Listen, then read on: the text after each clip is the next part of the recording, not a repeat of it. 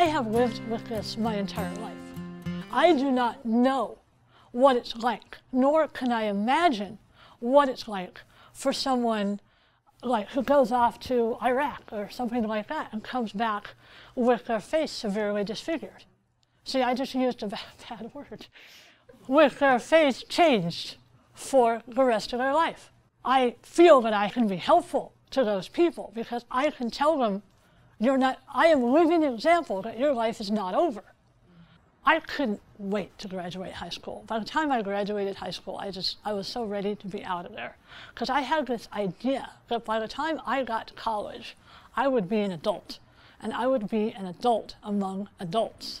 And I could be accepted as an adult. And that meant a lot to me, because I spent a lot of my childhood wanting to be like everybody else. And the surgeries, I kept expecting the surgeries to make me perfect. Because when you're growing up, you believe that medical science could do things that you eventually realize, yeah, okay, they can't do that. I came to realize I was only going to get so much better in my appearance. I was never going to look perfect. And it was to the point where kids were still going to stare at me. I believe that dispelling ignorance is the most important thing that we can do. When people realize that just because somebody has a difference, and it doesn't matter if it's their face or if they're missing an arm, they're still people. First and foremost, they are people. My first horse turned out to be not a good match. He wasn't trained, he was afraid of things.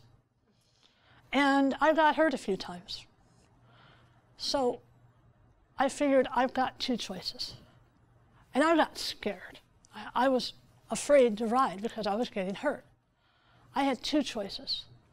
I could give up, or I could learn everything I could about Icelandic horses, about riding them. And now I'm a professional trainer, so you can imagine which direction I chose to take. Now, I also understand that they say there's a lot said about giving up or quitting, but I believe that it is a personal choice.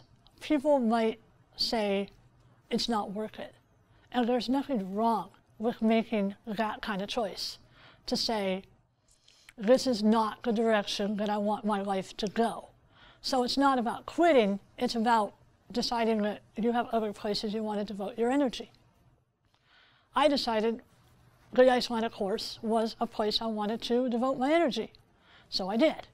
I like to interact with kids. If I catch them pointing at me, I catch them staring at me, asking, Mommy, what's wrong with her face?